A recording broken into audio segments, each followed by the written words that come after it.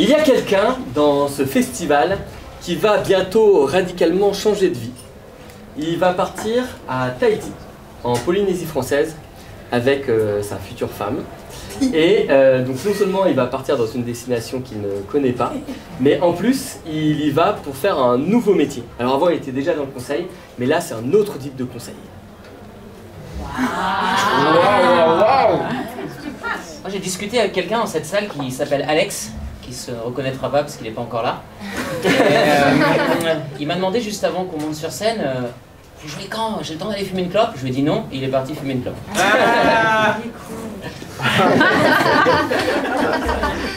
Dans cette salle, il y a un couple tout mignon qui nous vient de Nantes et ils sont venus exprès à Paris pour découvrir l'impro et ce festival.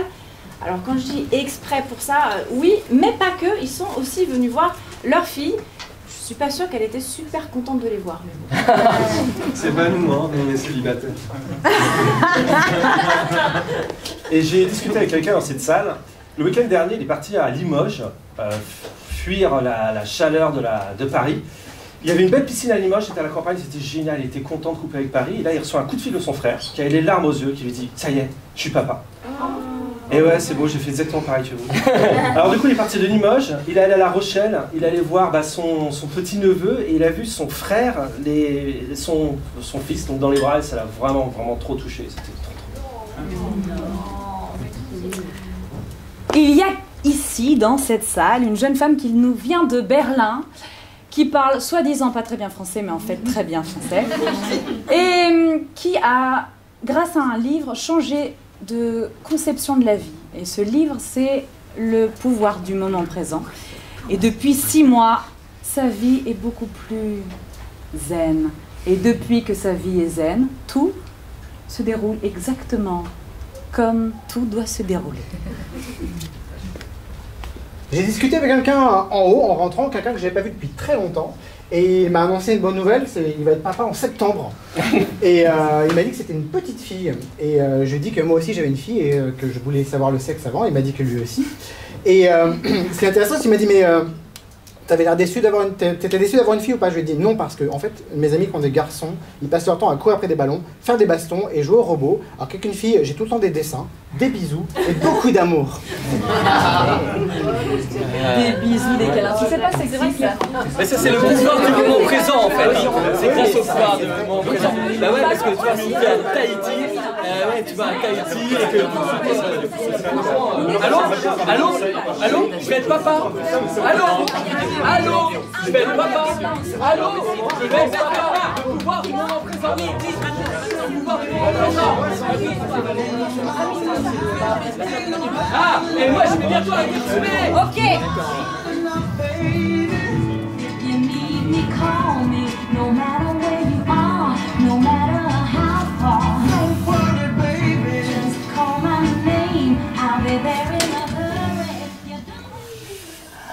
J'arrive, hein. J'arrive. On a tout notre temps. Je finis ma clope et j'arrive. Je t'en prie.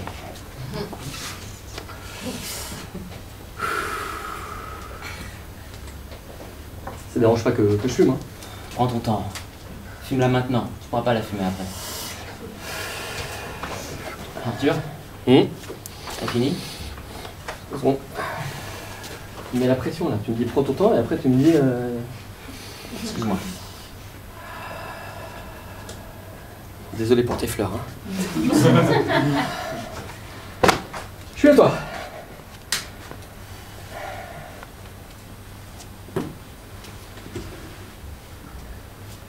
Ok.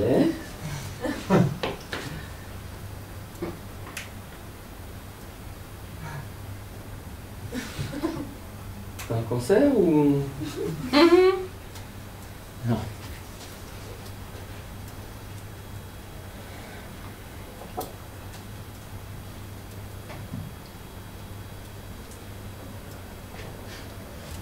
J'ai pas envie que tu meurs. Je vais mourir un jour, enfin C'est pas la question, Arthur. J'ai pas envie que tu meurs de quelque chose. Enfin, Attends, de quoi tu parles? Excuse-moi, C'est la cigarette qui t'inquiète? C'est la cigarette qui t'inquiète? Et le quad aussi, ça m'inquiète. T'aimes pas que je fasse du quad? Non. Et t'aimes pas que je fume des clopes? Ni le jet ski d'ailleurs. T'aimes pas que je... En gros, tous les trucs bien dans ma vie, tu veux que j'arrête. Tous les trucs qui m'amusent un peu. Qu'est-ce que c'est que ce cinéma avec les mains là? Non mais si, tu m'as pris les mains, tu m'as annoncé une nouvelle de ouf et c'est pour me dire, t'es inquiet en fait, c'est juste ça que tu voulais dire. J'ai jamais été très doué pour parler. J'ai loué un bouquin à la médiathèque de Vincennes.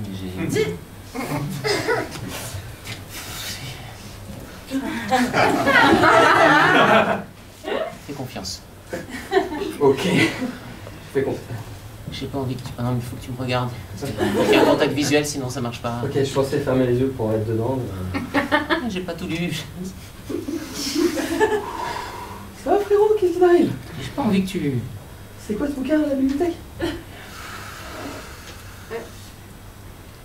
L'art de dire les choses maintenant. Ok. On n'a jamais rien dit, tu te rappelles? J'ai toujours fui le conflit, moi.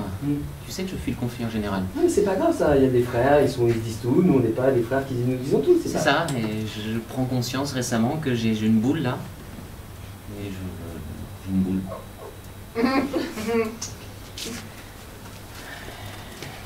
Je veux pas que tu meurs non plus. Je vais pas arrêter le jet ski. Je vais pas arrêter le quad. Pour la clope, comme tout fumeur, je pense arrêter, puis j'arrêterai un jour. Voilà. Tu voulais me dire un truc? Si, tu veux me dire un truc.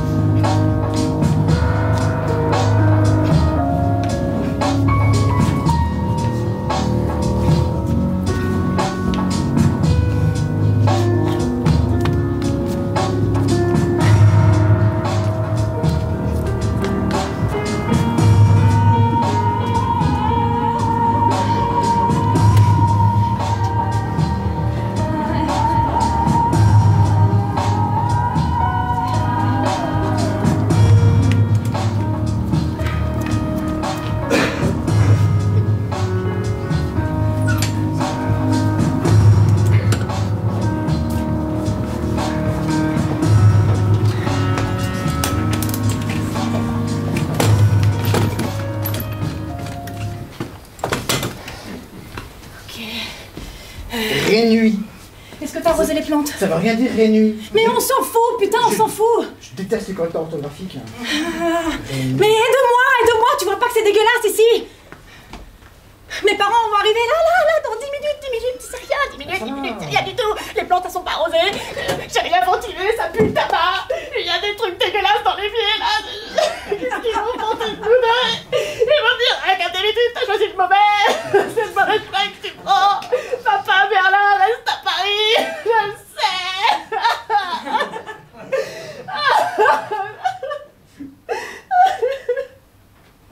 Je t'aime. Je suis désolée. Merci de me supporter. Mais tu sais, parfois j'ai besoin que tu me parles, que tu me dises les choses. J'ai l'impression de soliloquer, tu sais. Et d'être toute seule. Je vais faire l'échelle. Non, attends, on va déplacer le canapé. Je crois qu'il irait beaucoup mieux si on le mettait en face de la fenêtre. Comme ça, avec l'air, tu sais. C'est plus feng shui. Mais bouge-toi! Florence, arrête. C'est rien. Comment ça, c'est rien? C'est rien, c'est tes parents. Oui, bah justement! Mais ne stresse pas, ça sert à rien. Déjà, regarde, ce que tu t'infliges avant, tu vas te l'infliger après aussi. Donc, garde-le après. De toute façon, je serai au boulot, donc ça va. Et laisse-nous profiter de ce moment maintenant. Tu vois, profitons là du moment calme. Prends un soda calme-toi. Ok. Tes parents pensent que je suis un raté? Je sais pas ce que mes parents pensent. En tout cas, là oui. Mais ils vont si tu penser l'as que dit, t'es un là. raté, Non, j'ai jamais dit ça. Bah t'as dit quoi alors? J'en sais rien ce que j'ai dit, écoute. T'as raison, je vais me prendre un soda. Ils ont dit quoi exactement? Y a plus de rhum?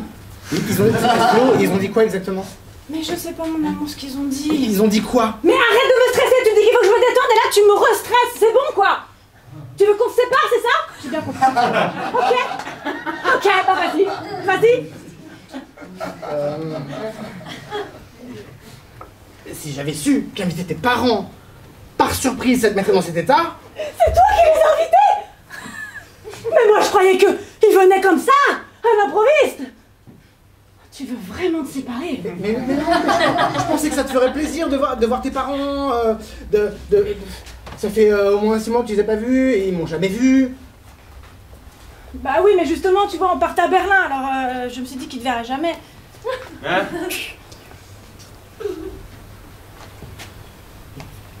Tu veux pas qu'ils me voient? Ah, putain, c'est fort l'orangina. Tu veux pas que tes parents me voient? J'ai presque fini de ranger, ça va être bon. Je me sens beaucoup mieux maintenant. Je vais remettre le canapé là, c'était très bien. Je vais gérer mes chaises. Je vais prendre la chaise. Je suis complètement hystérique.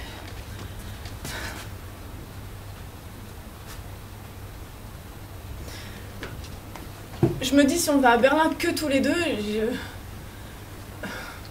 ça se trouve dans 2 mois tu partiras quoi. Mais tu veux que j'aille où? Déjà je veux pas te quitter. À chaque fois tu remets ça sur le tableau, mais je veux pas te quitter, c'est... Je t'aime. Oui mais tu dis ça maintenant. Pensando cada día, cada hora, pensando en ti, caminando, mi cesta llena de moras, son para ti. Temprano, por la tarde, por la noche, sueño de ti.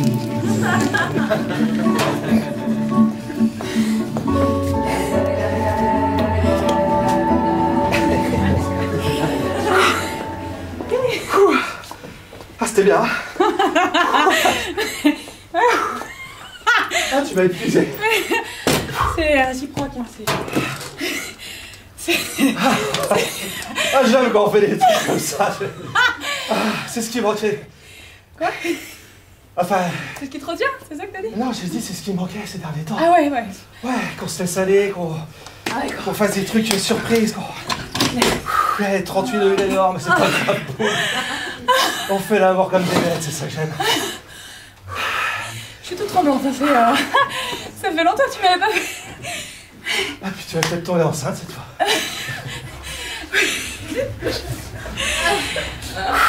C'est clair, j'avais oublié ça. C'est du boulot de faire un gamin, putain. Bah moi je veux bien faire ce taf tous les jours. Hein, comme si que si tu le fais comme ça, c'est... Ouais, bah oui, mais bon, j'aime bien, j'aime beaucoup, mais... Attends, je crois que... Il y a la réalité aussi quand même.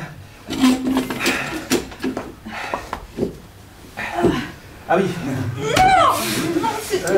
Mais dis-moi quand tu dois faire tes exercices de 10 minutes pour que le tirus descende et que ça se passe bien. Ah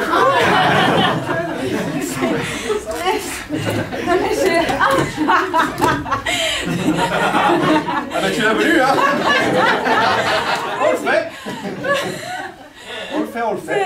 10 minutes hein, pour que le tirus descende. Je fais les pieds en l'air. J'aimerais bien, tu vas voir, il va naître à Tahiti. Pour ça, faut déjà que je l'ai, hein, mais... Je sais, mais tu vas l'avoir. Du coup, on part à Tahiti, c'est sûr? Je le sens bien. Ah oui, j'ai été muté. On peut plus dire non. Bon, on va voir la vie de rêve là-bas. Ouais, c'est... Je regarde beaucoup Facebook en ce moment et il y a pas mal de trucs qui parlent de Tahiti. Ouais. Voilà. Ah bah oui. Apparemment, c'est une décharge publique. Ah bon? Ouais. Ah, tu parles du plastique, de la pollution plastique? Ouais, c'est ça. Voilà, on sera bien au frais, dans l'immeuble de ma boîte, sur un atoll, t'inquiète pas. C'est les pauvres qui rangeront les plastiques. T'as Nous, on sera très très bien. Il y aura des livreurs qui viendront nous livrer la nourriture. Exactement. Ah, la vie de rêve, quoi. La vie de rêve, Oui. la vie rêvée. Même pas besoin de pêcher. Voilà. On aura tout ce qu'il faut. C'est beau l'avenir avec toi, ça s'exprime. C'est grâce à toi tout ça, je veux dire. Ouais. Ta mutation. Oui. Et tu auras juste à élever notre enfant. Non, mais je pourrais faire autre chose quand même. Bah, tu pourras te baigner, tu pourras bronzer si tu veux. Ah, c'est pas mal. Bah ouais, c'est bien, c'est la vie de rêve. Et puis on en fera un deuxième et un troisième. Et... Arrange-toi pour que ce soit que des garçons. Je veux que des mecs. Pas de filles. Mais tu sais que je gère pas ça. Hein. Mais démerde-toi quand même. Ah, d'accord. Si tu veux avoir rien à faire, il faut faire ta juste part. Je veux des garçons, j'en veux 3. Ok. Ça fait pas 10 minutes, hein? Non, bah, je crois que c'est pas grave. Attends, on en a parlé. Je croyais que c'était juste un truc comme ça, tu vois, genre j'aimerais bien un garçon pour jouer au foot, jouer au robot. Mais bon, je croyais que c'était... Voilà. Ah, tu croyais que c'était pas sérieux? Je croyais que t'allais quand même être contente si ça pouvait être une fille. Tu sais qu'on a besoin des femmes sur Terre. Je veux dire, sans femme, il n'y aurait pas d'enfants. Sans femme, il n'y aurait peut-être pas de douceur. Et sans femme, eh ben tu serais pas là. Ne commence pas ton discours féministe, tu sais que ça m'énerve.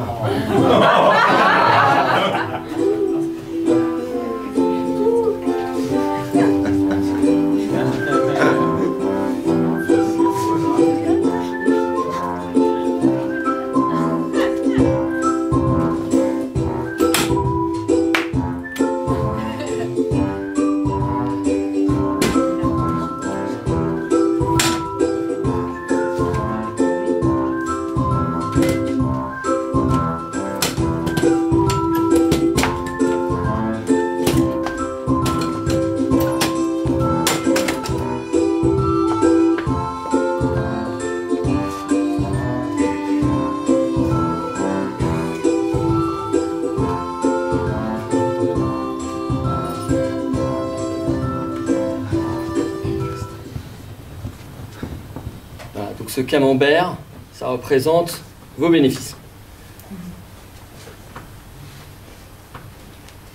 Qu'est-ce qu'il y a écrit au-dessus? Bénéfice net. Bénéfice net. Vous voyez la différence?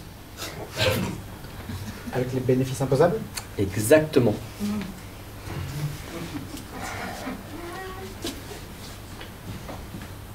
Non, c'est pour ça que je vous paye. Oui. Moi je comprends rien, j'aimerais bien réussir à gérer un jour mon entreprise tout seul.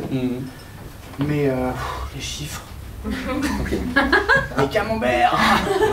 Les histogrammes. Les diagrammes en bâton. Non. Ça pour moi c'est du boulot de gens qui font du Excel, les petites mains quoi. Moi j'ai besoin juste de un compte rendu et c'est tout quoi. Très bien. J'ai besoin de synthèse. Très bien. Faire un truc vite, rapide. Alors dans le conseil on est capable de tout faire. Mais la base du conseil, c'est de conseiller, c'est-à-dire de partir de vos idées. En fait, ma question c'est, jusqu'où vous êtes prêt à aller? Vous voyez ce que je veux dire? Non. Non, très bien. Est-ce que vous avez déjà fait du quad, par exemple? Du quad, 4 roues? Non, non, c'est... Moi j'ai des rollers en ligne, c'est plus stable en fait. Non, je pensais plutôt à des sports extrêmes, jet ski, quad, saut en parachute. Non, vous avez jamais fait? Non, mon assurance veut pas. Ok. Voyez-vous, faire du quad, c'est comme affronter la mort. C'est-à-dire que il y a quelque chose de jouissif d'être sur un si petit bolide, mais à la fois si puissant. On saute de boss en boss, oui. Et monte en nous quelque chose de fort.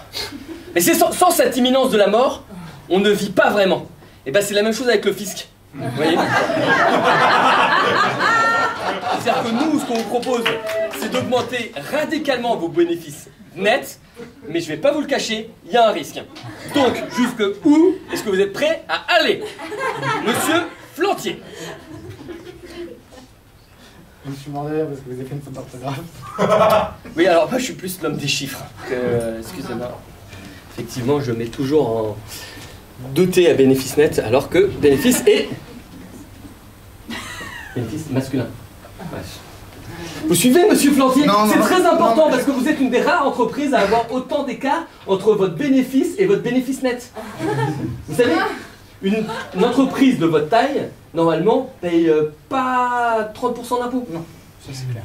Hein? On est capable de descendre jusqu'à 5%. Jusque où?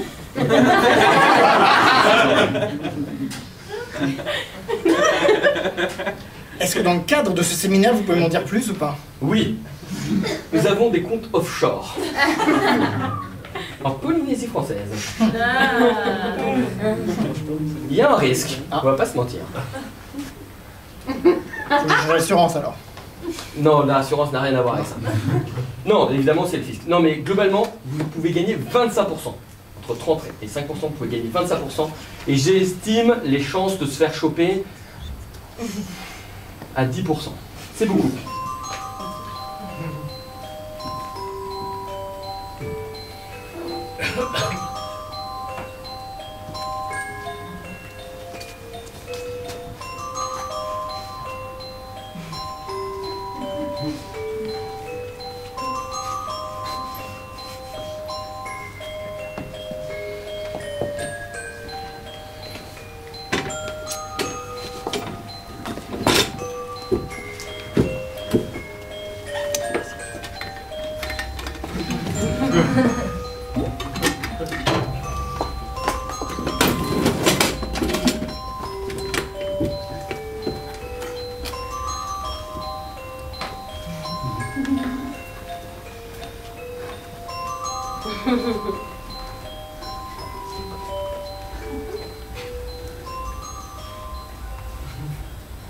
Tu peux aller plus vite, s'il te plaît?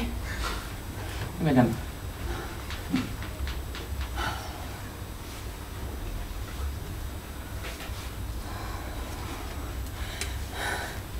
Je me sens pas bien là. C'est normal. Ah oui? On est à combien de minutes de la plage là? C'est pas des minutes, madame. Faut mettre les feuilles de Oumiti. Les sorciers tahitiens mettent ça. Il paraît que ça protège de tout, même des brûlures. Mais je les mets où? Sur votre tête, enfin n'importe où. Vous les écrasez sur votre peau, vous faites quelque chose. C'est grâce à ça, vous savez, ils se frottent les pieds et ils peuvent marcher sur le feu lors de la cérémonie des Oumiti. Je fais une pâte et je la mets sur ma tête. Oui, si vous savez faire des pâtes. Bah, j'écrase quoi. D'accord. Je suis pas compétent. Bah, ok. Ah si, je suis compétent pour ramer et pour diriger cette pirogue. C'est que j'ai pas mal. On frôle la mort là, vous savez. Non, je savais pas. Pourquoi est-ce qu'on frôle la mort? Regardez les ailerons là-bas. Ce sont des requins bulldogs. Mon mari il avait dit que ça allait être tranquille. Hein. Il a dit une petite balade en mer. Mon frère dit toujours, il faut frôler la mort pour vraiment vivre. Mon frère il dit, ouais. La pirogue, c'est comme affronter la mort. On rame, on rame, on rame. À la fin, elle va nous attraper, vous savez. La pirogue? Non, la mort. Elle finit toujours par vous attraper, vous savez. Et tout dépend de la manière avec laquelle vous faites face. Moi, j'ai décidé de faire face à l'autre bout de la terre, une rame à la main. Je suis pas jet ski, vous savez. Je garde une conscience verte en moi. Mais je m'inspire de lui. De toute façon, je meurs dans un mois d'un cancer. Alors demain, les requins, ça me va aussi. Non, mais moi, ça me va pas du tout, demain, les requins. Et... Faites confiance. Ok.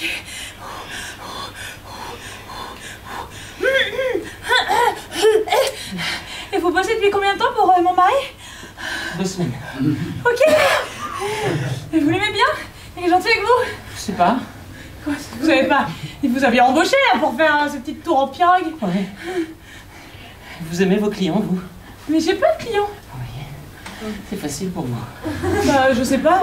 Pourquoi c'est facile pour moi? Vous avez des clients? J'en ai un, votre mari. Oui. Et... quelques sorciers tahitiens aussi. D'accord. Voyez, on va s'arrêter sur ce petit atoll là. Il y a un marae. C'est un hôtel païen tahitien. Ok, merci. J'avais pas compris. Il n'y a rien à manger, rien à boire. Ok. Juste des coraux. Et qu'est-ce qu'on fait avec les coraux? On attend, on peut prier aussi.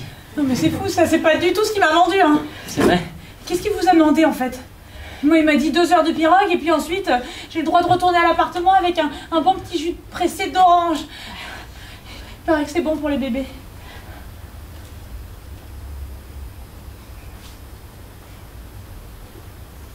Vous mentez? Non je mens pas, et pourquoi vous touchez mon ventre comme ça? Je sais pas. De toute façon vous ne connaissez pas du tout, moi je préfère faire confiance à mon gynécologue. Vous comprenez? Vous pouvez me porter? Non. Vous êtes enceinte ou pas? Oui je suis enceinte. Ah bah alors. Ah mais non! Excusez-moi, je suis pas compétent. Faut que vous arrêtiez ça. Si je vous porte, je tiens plus la barque, faites gaffe. D'accord, alors je vous donne tout mon poids. C'est beaucoup. Je vous ai dit que j'étais pas compétent. Ok. C'est bon, vous y C'est êtes? un tout petit atoll. C'est atoll? Je vous avais prévenu, hein, c'est ça. un marae. Un marais. Enfin, un marae, c'est Sur une atoll. C'est ça, voilà. Ok. Voilà. Ouais, voilà. C'était. Vous avez fixé la pirogue, hein. Elle est derrière. Oh. C'est bien, c'est bien. Non, c'est pas bien. Vous savez que les pêcheurs tahitiens vont à la nage comme ça. Ils ont une lance d'un côté, un hameçon de l'autre et ils nagent. Mais les requins, ils attrapent pas. Ce qui... Vous avez pas du tout tendance à me rassurer, vous savez. Hein, Ils font un pacte avec les requins, vous savez. Les requins les mangent pas du coup. C'est... Nous, on n'a pas de pacte, on est des occidentaux. On les a juste massacrés, on a pris le pouvoir. On mérite de mourir ici, vous savez. Je ne sais pas qu'on mérite de mourir. Pas du tout, non. Moi, je pense qu'on mérite de mourir. Je pense qu'on mérite de donner naissance, vous voyez, qu'on mérite de continuer la race humaine, même si elle fait beaucoup de mal, vous comprenez. J'ai pas envie de mourir ici. Quelque chose, c'est compliqué. Vous pouvez faire la planche et puis je monte sur vous. Je peux faire ça. Je vais on fait ça, on fait ça. Non.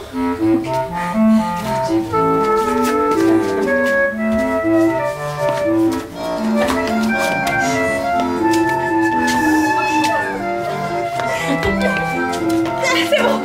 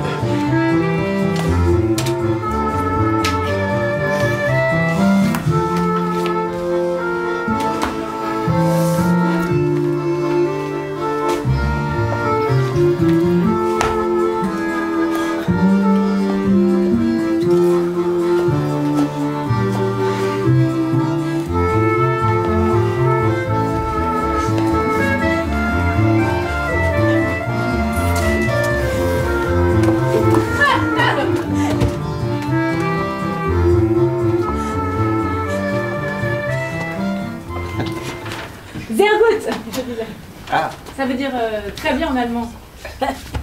Attends. Ça te dérange pas si je te parle tout le temps allemand? Si, ça m'arrange plutôt, parce que je parle pas du tout.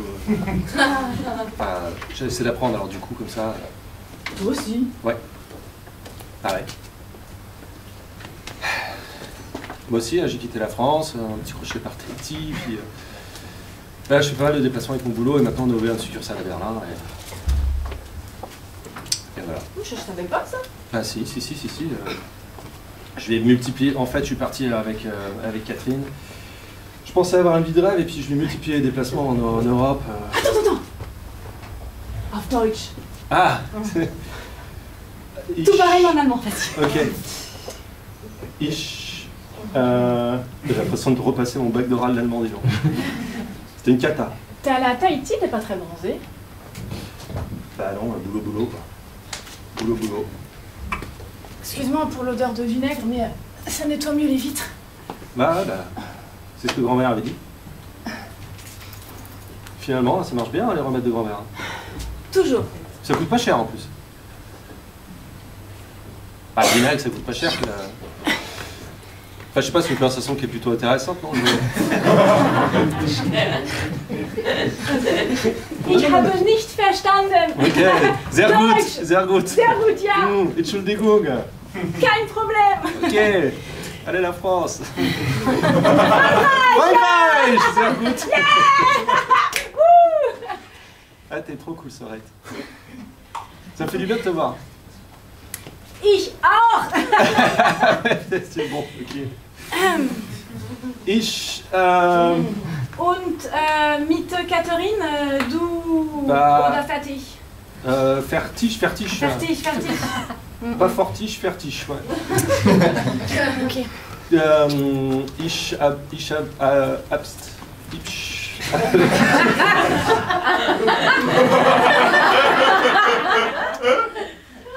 Ach so. Ja, große Problem. Kein Problem, große. Aber gut. Ja? T'as reparlé aux parents? Nein. Ne bouge pas. Qu'est-ce qu'il y a? Ne bouge pas. Je bouge pas. Tu me fais flipper là. C'est pas un truc vénéneux ou un truc comme ça? Pareil qu'il y en a partout. T'as mangé un sandwich ce midi? Ouais, un bagel. Cheddar? Un bagel. Avec de la mayonnaise. Ja. Tu manges comme un porc. Schwein.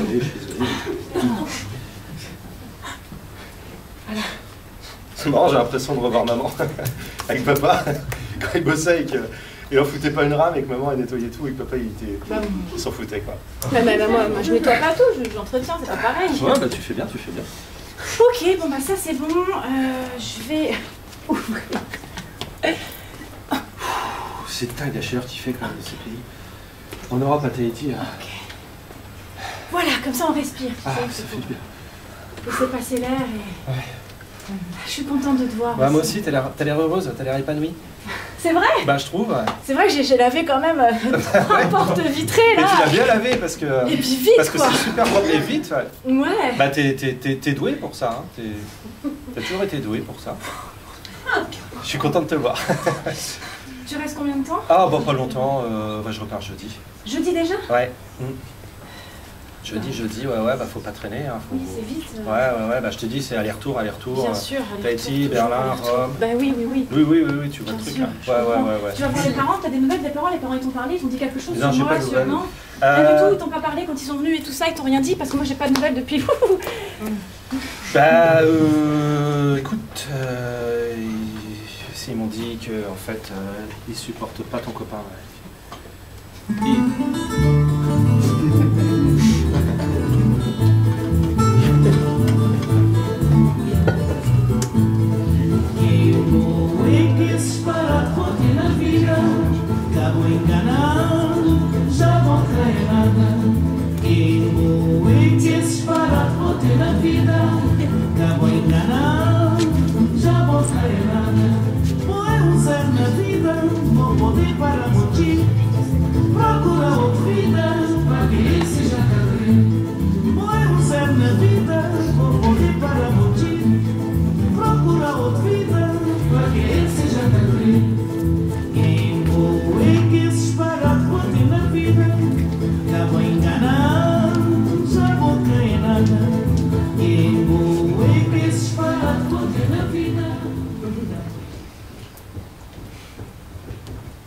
C'est pas à moi, hein.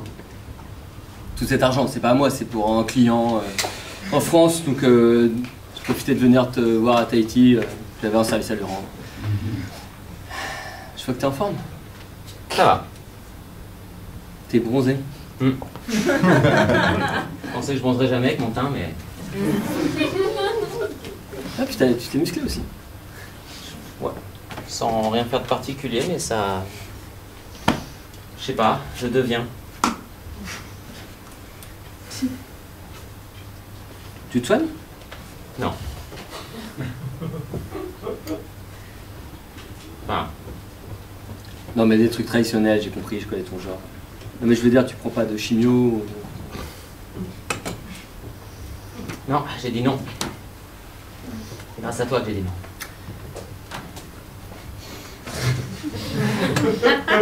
Merci pour les virements d'ailleurs.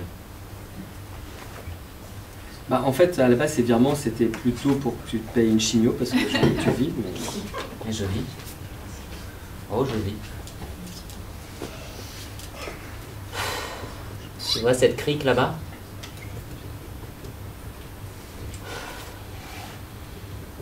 Elle est à moi? Tu t'es acheté une crique? Non. Ce que j'essaie de te dire, c'est que le monde est à tout le monde. Et ton argent, il sert à rien. Tu te rends compte que tu pourrais vivre quelques années de plus? Il y a des vrais progrès dans la médecine. Mmh. Genre, faire la chino de l'extrême. Ça fait envie. C'est pas frôler la mort, là. Ou alors, c'est être stupide. Mais non, mais c'est superstitieux et savoir stupide. l'adrénaline, être comme toi, là, bam, bam, bam, avec ma mallette pleine de billets. Ah, attention, il y a des contrôles, bam, bam, bam, mais non, j'ai un passeport américain, paf, cap, je passe, etc. Putain, la vie est tellement intéressante. Oui, ma vie est intéressante. De vivre, avoir le cœur qui bat, là, qui palpite, parce que tes intérêts augmentent. Oh mon Dieu, tu dois jouir tellement souvent, mon frère. Je te permets pas de juger ma vie, ok?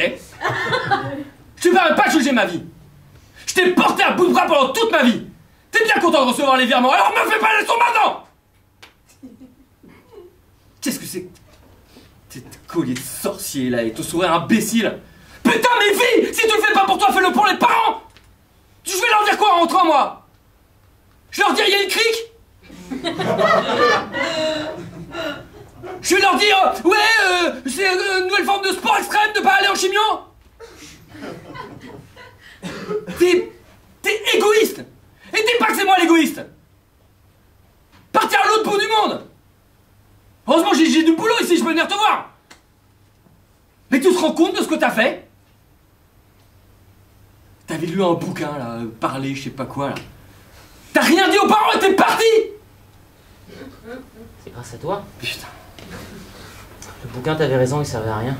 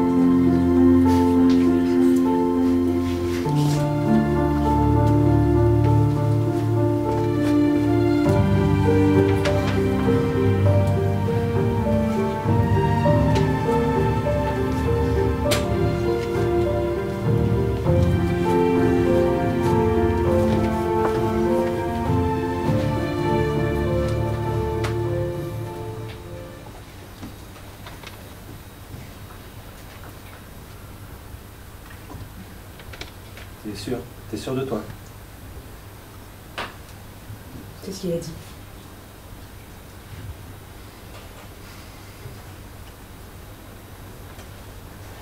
Il y a une marge d'erreur, non?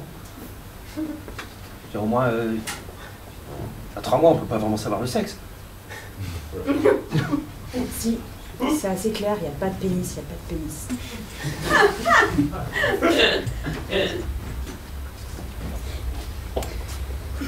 Bon. Prendre les choses avec calme. Je connais un sorcier, il peut peut-être nous arranger ça.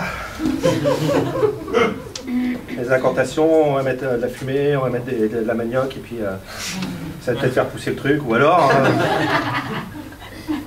tac, crise cardiaque du fœtus, et puis on n'en peut plus. On va faire ça. Et puis arrête avec ta tête de chien battu, là, tu me fous les jetons. Hein? C'est haut les cœurs, on va affronter ça ensemble. Voilà. Je t'ai quand même proposé une vie de rêve, alors... Merci. J'adore ma vie. Tout ce qu'il me faut.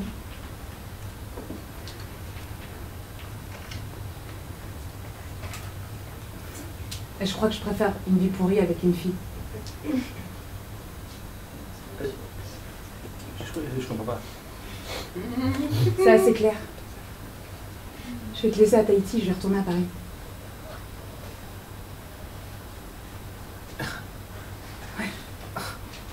Et comment? T'as pas un rond? Je sais pas, je ferai du stop. Je connais un mec qui fait de la pirogue très très bien.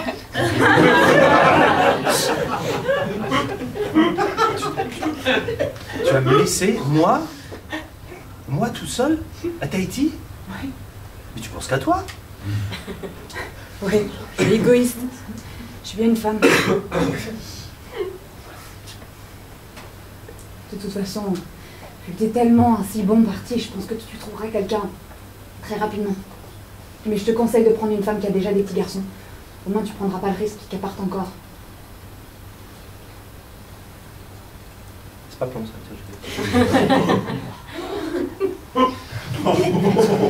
Bon, écoute, on est à l'heure du bilan, j'ai l'impression. Voilà, 3 ans de vie commune, on a eu des hauts, des bas. Là, on est à un bar, on peut plus remonter. Non, c'est fini. Écoute, restons amis. Oh, t'avais une seule chose à faire à Tahiti, t'as merdé alors.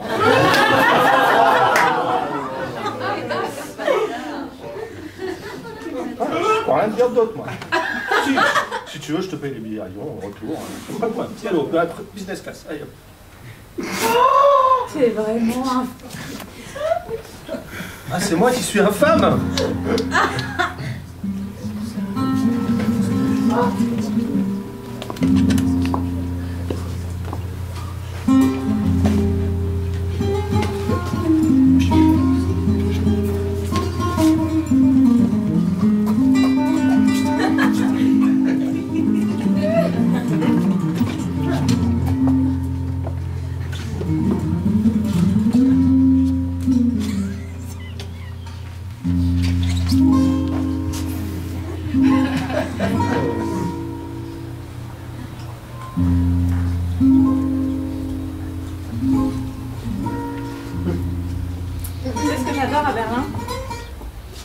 Cet espace.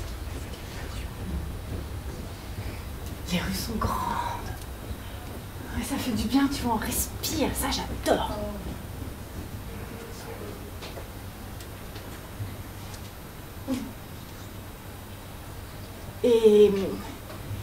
Et ce que j'aime aussi à Berlin, c'est toi.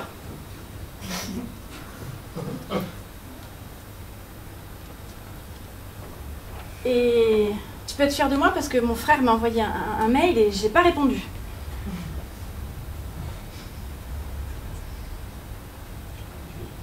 Et j'ai bientôt fini la peinture sur le mur. Mais pourquoi il a dit non? Qu'est-ce que je lui ai fait? Je vais pas demander grand-chose à ton père, je lui ai demandé 30 000 €. C'est rien, quoi. Enfin, je veux dire, dans votre famille, vous êtes blindés.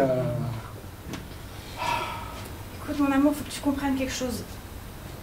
Je pensais que tu avais déjà compris, d'ailleurs, c'est fou, quoi. Tu sais, c'est incroyable. C'est vraiment dingue, quoi. Je me suis tapé 15 années de thérapie. J'ai l'impression de m'en sortir. Tu vois, de te détacher de ce fardeau. Et toi, ils arrivent à te foutre le grappin dessus, quoi. C'est incroyable. Tout en te détestant, c'est ça, ils sont d'une force de cruauté. Putain, on dit, on choisit pas sa famille, mais alors, c'est incroyable. Tu veux dire qu'il a refusé de me prêter de l'argent parce qu'il m'aime bien? Ou qu'il m'aime pas? Mais il te déteste. Bah donc c'est logique qu'il me refuse de l'argent.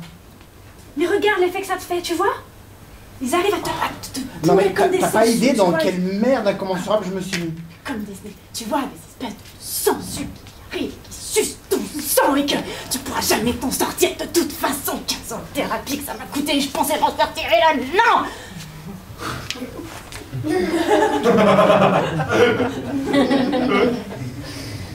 T'as l'air énervé, Florence. Peut-être un petit peu, ouais. Mais je te jure que par rapport à avant, je te signale que, regarde-moi ce salon. T'as pas remarqué? Bah là, tu viens de faire un truc horrible. Ouais, mais j'ai pas déplacé les meubles, quoi. J'ai peint sur le mur. Ça va vraiment pas, mon amour.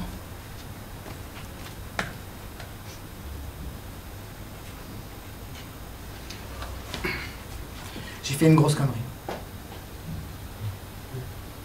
C'est-à-dire? J'ai fait des choses que j'aurais pas dû faire. Des choses illégales. Ah putain, j'ai eu peur. Ah putain, j'ai cru que tu m'avais trompé.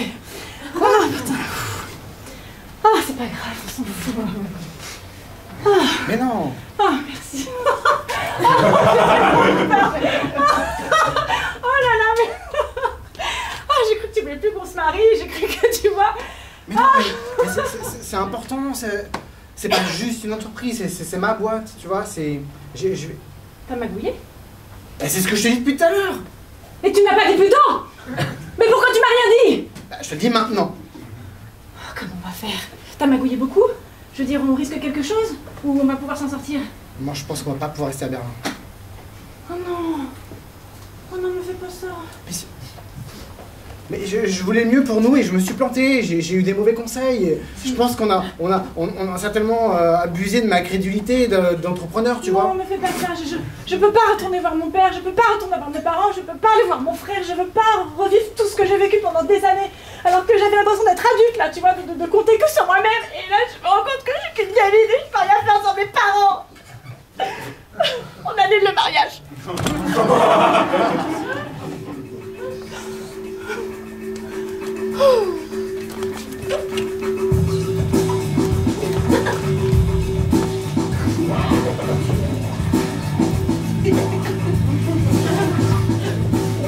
Le bâtiment à Babellouette.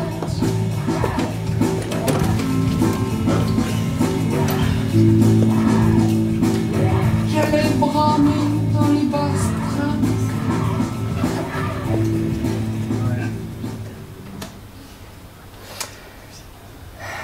La vie est trop courte pour payer ses impôts.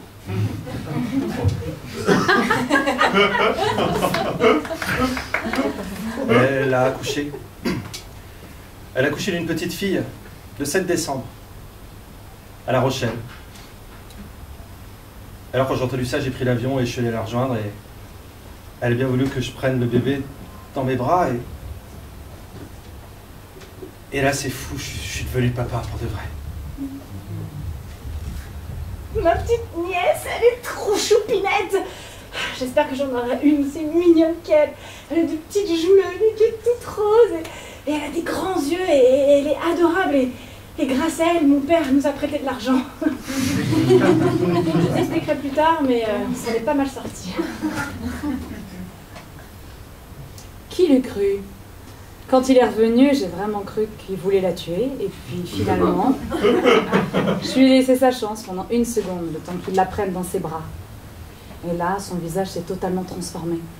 À partir de là, il s'est transformé limite en féministe extrême. Il a commencé à être chef d'une équipe féminine de football, puis il voulait absolument qu'on ait que des filles. Donc je crois que c'est pas si bien que ça non plus, mais j'aime bien ce nouveau côté-là chez lui. Toute la famille est réunie. Mes parents sont venus me rejoindre en Polynésie. Ils pensent qu'ils peuvent s'occuper de moi, ça leur fait du bien, moi ça me fait du bien. Même mon frère Arthur. Pour d'autres raisons. Je le cache sur un petit atoll. Je lui apporte sa pitance quotidienne. Il a peur du fisc, visiblement. La famille est réunie. J'ai pas osé te dire la vérité, Florence, mais... C'était pas que 30 000 € dont j'avais besoin, c'était beaucoup plus. J'ai vraiment tout foiré dans cette histoire et... J'ai été à Vers de Maison sur le quai du RER parce que je sais qu'il y a le TGV qui passe. J'ai regardé le train et... Sans ce mariage, je suis plus rien. Monsieur Flantier, si vous avez besoin d'argent, n'hésitez pas à venir me voir. Hein. Un nouveau placement dont je veux parler. Alors cette fois-ci, ce n'est pas en Polynésie française, mais c'est dans les Caraïbes. Je suis sûr que vous pourrez vous entendre. Ah, ça vous intéresse? Ça m'intéresse. C'est sorti la confisque ici, vous savez. Ah bah ça, j'avais vu. On peut le relever là. Je pense qu'on peut le faire revenir.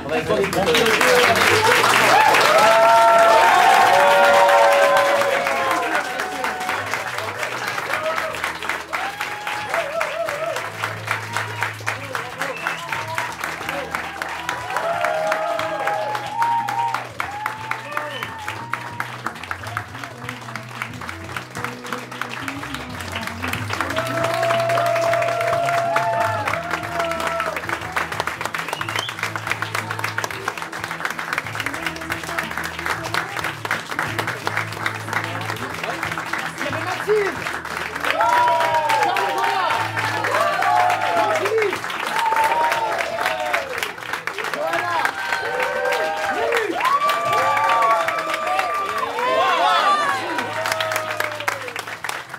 N'hésitez pas à venir discuter avec nous à la sortie, on n'a pas encore de date pour la rentrée mais ça va venir et sinon on joue à partir de septembre tous les mois.